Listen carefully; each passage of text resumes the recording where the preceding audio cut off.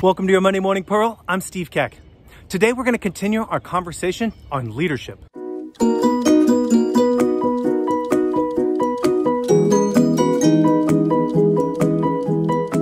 As we said before, leadership is not something that you need to get to a certain position in order to express. It happens at every level. And so today I want to talk to you about a different expression of leadership known as the Wayfinder.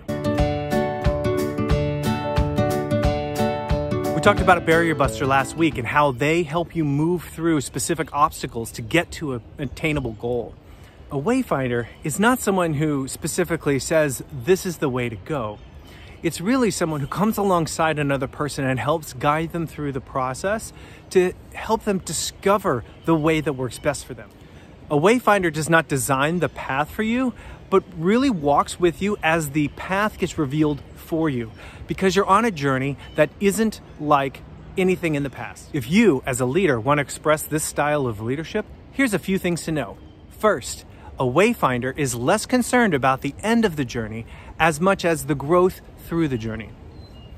And second, Wayfinders know how to step aside from their own egos to allow the process to be more important than their wisdom and experience. A Wayfinder has the presence and wisdom to understand that while they may have a way to get to the end of this journey, they know that the journey doesn't need to be the same for you as it is for them. And so there's an attitude and an openness to growth. And thirdly, Wayfinders tend to act more like guardrails on a highway as opposed to train tracks. A train track restricts where the train can go. It cannot deviate from the tracks. A guardrail only gets in the way to prevent you from going too far in the wrong direction. Generally, if you're doing things well and going in a good direction, they don't interfere.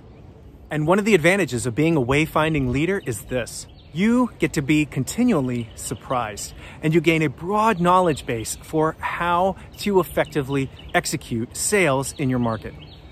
You can cross-pollinate best practice ideas, so when one person finds a unique way of solving a particular issue, you can translate that to the rest of the team, put it into practice, and prove its efficacy. It becomes a new norm for your team members, and everyone moves forward because you've allowed the other person to find a new way. Leadership starts at every position.